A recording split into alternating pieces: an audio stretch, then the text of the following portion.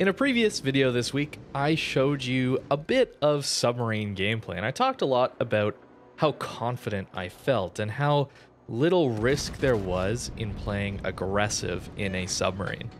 And since I had such a miserable time playing the game the other day, I thought it'd be a fun experience for us to watch it together and experience the other side of submarine gameplay. So in this one, I'm in Ohio, actually probably the best or one of the best battleships at tier 10. This ship is just incredibly tough to take down. It's good at mid to long ranges, even at close range thanks to its decent secondaries and armor, and of course we have a ton of overmatch.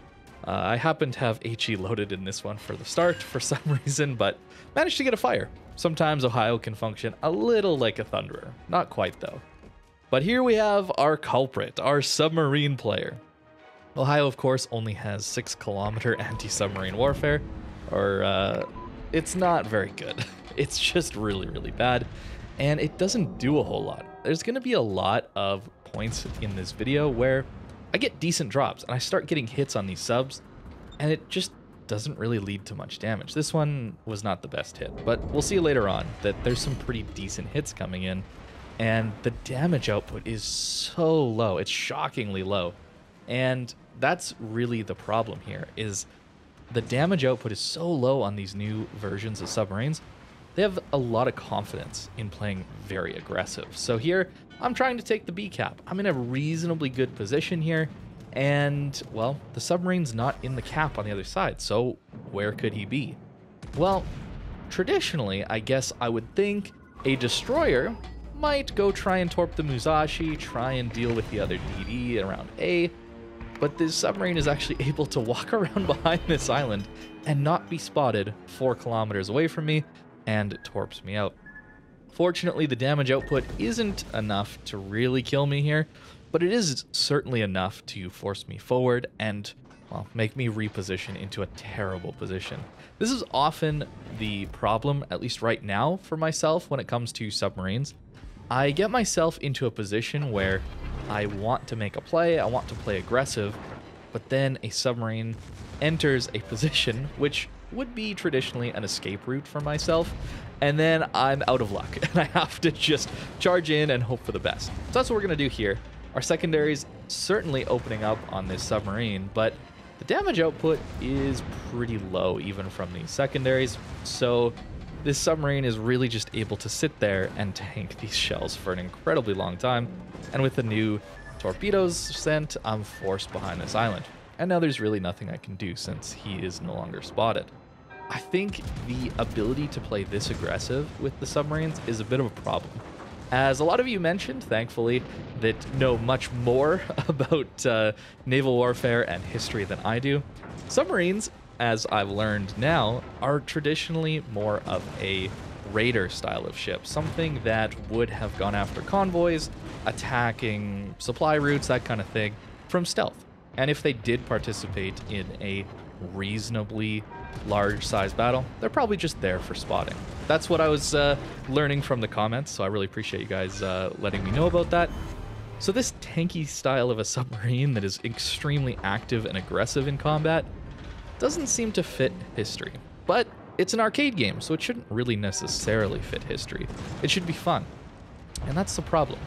This historical way of doing things for submarines has been changed into an unfun experience. And I think it's not very fun for either party, since submarines are very boring in my opinion, and from what I've seen, a lot of you agree.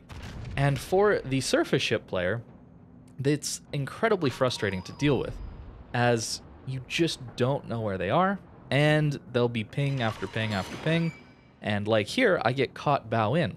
I'm full health. I'm trying to play a little more aggressive. My team is starting to lose this game, and as soon as I turned in this match, you'll notice over 5 minutes has passed, I was kited away. I was playing very passive to start.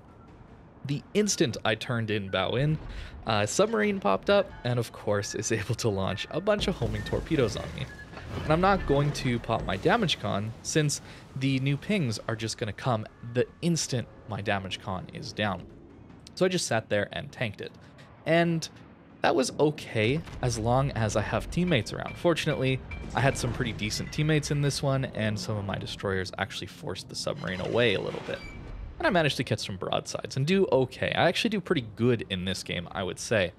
But it's still just this lack of counterplay, this lack of gameplay at all in between submarines and surface ships. It reminds me a lot of carriers, just that submarines don't contain that facade of gameplay and interaction like AA and Flak would be. We all know there's really no gameplay in AA since it's all automated, and for submarines, it really is non-existent, let's be honest. Only when a submarine is spotted like this do I have any form of interaction, and even then, I had 2 really good drops there, in my opinion. I think they were quite good drops, and I did, what, 1,000 damage? It's pretty sad. I struggle to understand why these are in the game in their current iteration. It seems like the feedback that has been received by Wargaming from the community has been completely ignored, and this is quite possibly the worst iteration of Submarines yet. It's just ridiculous, frankly, and I don't know how to play against them. I've been really trying to brainstorm and think of different ways to play into this and still enjoy the game. It just doesn't seem to exist. I think the only thing I can do is run away. And if the only thing in the game I can possibly do is counterplay, is to run away, I don't think that's great game design. Again, I'm not a game designer. I haven't gone to school for game design. I've never developed my own game, but I do know that in a PvP multiplayer experience, there should be some PvP, right? And this just isn't it. So I really hope Wargaming makes some changes. As I think a lot of you have heard already, they've pulled out of Russia and broken off completely with Lesta Studio, as it's called. That's their Russian main office they had. So we'll see what this new main developer is for the most of the world for World of Warships. I don't really know what this changeover is going to look like. There really hasn't been a lot of information on it, but I'm sure you've heard about it. And if you haven't, well, that's about all the information we have out there right now. So we'll see. I hope Wargaming will do a decent job with this changeover and hopefully have some good developers in mind to take over primary development of this game. And I hope those developers take a good hard look at the current iteration of submarines in this game and make some changes. I hope they listen to the community, and I really hope they do, actually. I don't want to be too pessimistic, but it feels like to me they couldn't do any worse, right? I'll just knock on wood real quick and we'll move on. At the end of this game here, we'll see that I did manage to take out that Worcester, being a little too aggressive, but that did open up an opportunity for the Kaba to YOLO our Conqueror, who was doing a good job trying to get in and stall the middle cap out. But at this point, it really is just YOLO time for myself, and this Holland should be just YOLOing in, but it's a little too late for that, I guess. And well, this Venezia offers himself up as a free kill, so we'll try and take him out. Into this late game, I really want to focus on the lack of counterplay from a gameplay perspective. I'm not going to talk too much about it anymore, but a destroyer pops up and he's dealing damage to me. Okay, that damage is incoming and I can see him. I know he's got torpedoes, so I need to slow down and turn in to avoid them. Those torpedoes aren't going to magically turn and focus in on me again. So there's some counterplay there. There's some gameplay that I can do here to deal with these torpedoes. And of course, the ship itself. I also know there's a gearing along that flank as well, so I'm going to have to watch out for more torpedoes from that flank. There's also a submarine though, but what do I do against a submarine that has torpedoes that can just home in on me? That's the real big issue here. And the other problem is the submarine can sit right next to me and I won't be able to spot him at periscope depth and certainly below water. Ships can be literally directly below my ship and I will not spot him. Submarines can be directly below my ship and I will not be spotting him. And again, it's this whole issue with overloaded damage controls. These pings are so powerful. These homing torpedoes are really strong. And The only way I can remove the homing is to use my damage control, which has an 80-second cooldown. The pings have, what, a 5-second, 7-second cooldown? It just seems a little bit too much. And now here, I'm stuck bow in to a submarine. I have no choice, I have to push in to try and win this game. But it's just kind of ridiculous to me that this submarine gets spotted at 5.5 kilometers with a full battery on 2,000 HP, 3,000. So, I don't know. It just seems like this guy should have known to just sit at periscope depth, not on the water. I don't know.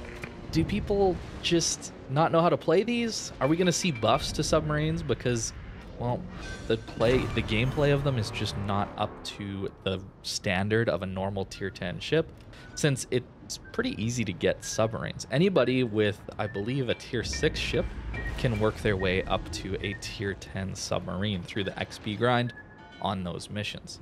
I did have to slow down and dodge Kabatorps. That's what I was slowing down and turning in for. Unfortunately, I did eat another set of torpedoes from that same submarine, and we're actually going to flood out to them. So, yeah, pretty rough set of games, and these ones actually happened back to back. So I wasn't too happy with submarines in the moment, as you can probably imagine. But a day later, can talk about it a little more freely, and I really just want to know what I'm supposed to do different here. I don't understand what I'm supposed to do other than run away.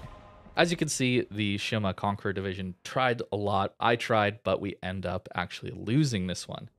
And I took 60,000 damage from homing torps, which I really couldn't do much about unless I just ran away. And that would have guaranteed a loss in this scenario.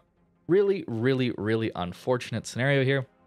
You'll notice 8 airstrikes only did 9,000 damage to those submarines. Not even half of one of their health. So really, depth charges don't do a whole lot. What am I supposed to do here?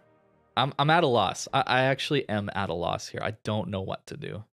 So let me know what you guys think in the comments down below of how to deal with submarines. What are some things we can do as a community, as individual players, to counterplay against these ships other than running away? I really am at a loss here. I don't know how to play these ships anymore against the submarines. Even carriers, there's a little bit of stuff I can do. I know I can at least turn into a lot of these things. The homing torps, it just, I just don't understand.